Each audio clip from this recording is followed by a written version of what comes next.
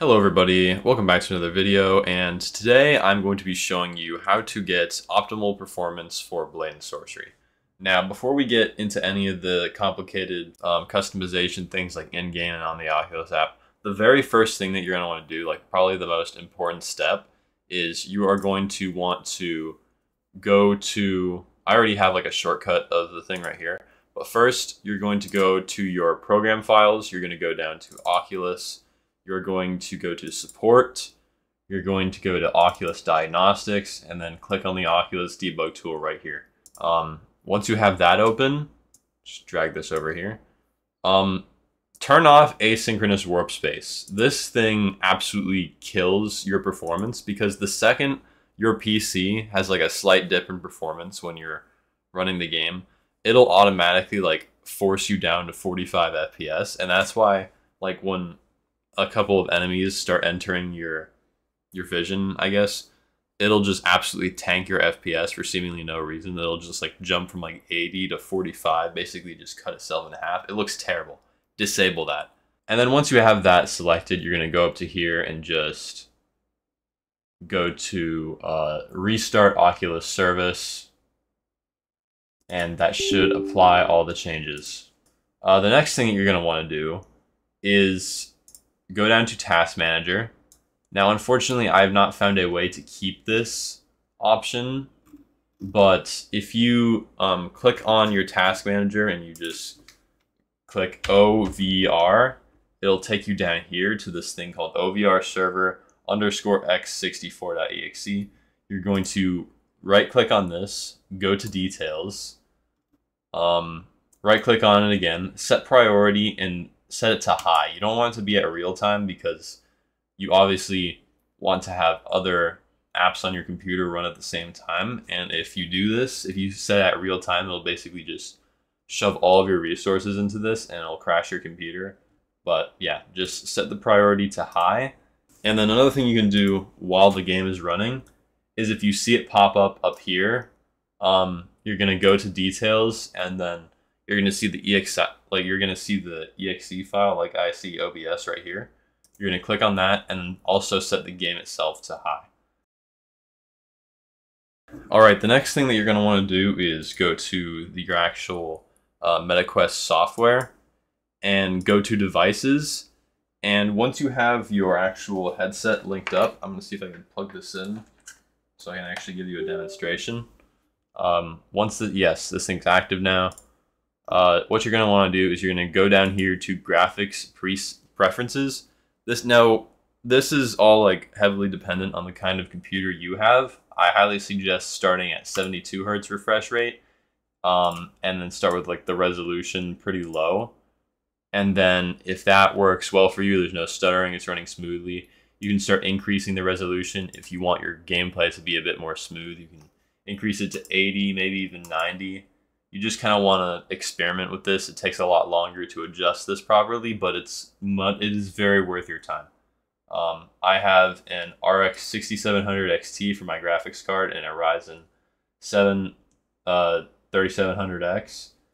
And what I found works for me is the 80 Hz setting with the recommended render resolution of 1.0. Yeah, I found it's a pretty nice milligram between 72, which is a bit too low for me, and 90, which looks really smooth, but unfortunately it takes a bit too many resources. But yeah, then you're just going to click Save and Restart, and your software will reset, and once it opens back up again, you should be good to go. Alright, now that we're actually in the game, I'm going to show you the settings you can actually use inside of this little menu right here to further optimize your game. Graphics, this is going to be the main part that we're looking at. First thing, in my first couple of testing videos on this game, I was complaining about a red shadow issue. Because I was using this cinematic filter. Don't use that. Keep it on neutral the whole time. It just, I don't know why, but for some reason this specific filter just messes up the shadows in the dark areas of the map. Like if you kind of look over there, you can kind of see it.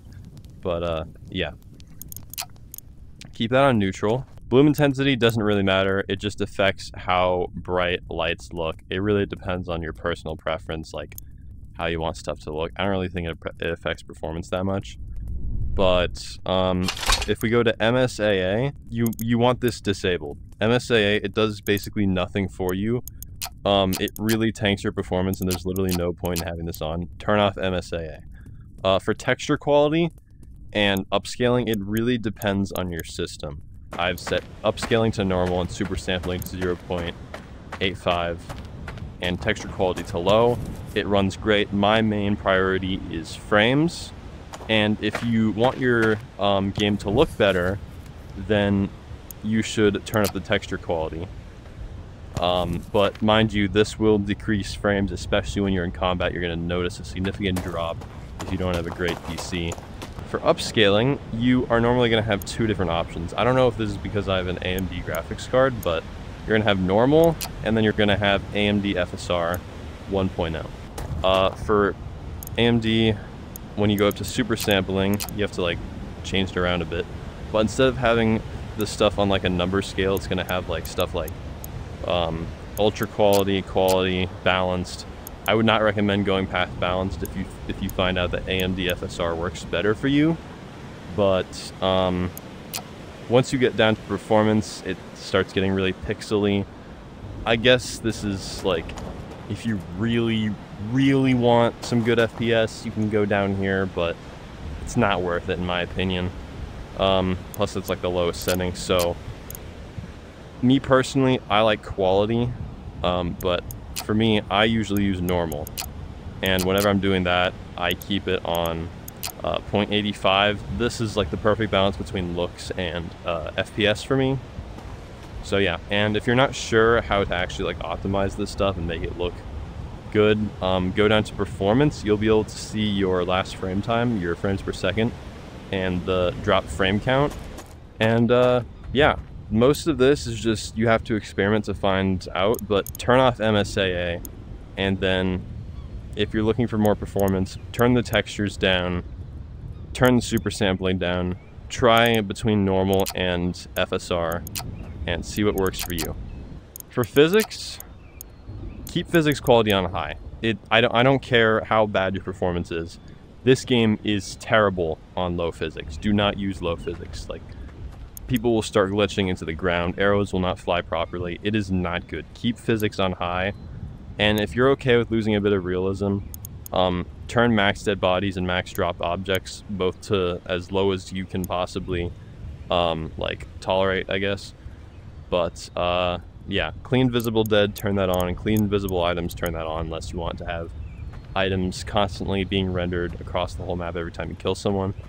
But yeah, a dead body is a lot on your computer, so lower these, turn these both to on if you're still having performance issues. If you really care about immersion, you can up this number a bit, but I still would recommend that you have clean visible dead turned on. That's pretty much it for now. There is a performance mod made by PyPop 101 that helps with the settings we were just looking at over here even more, but I wouldn't really mess around with that unless you just have a potato PC and you need to like start removing particles and actually like despawning people within like a certain number of time. But yeah, I'll see you later.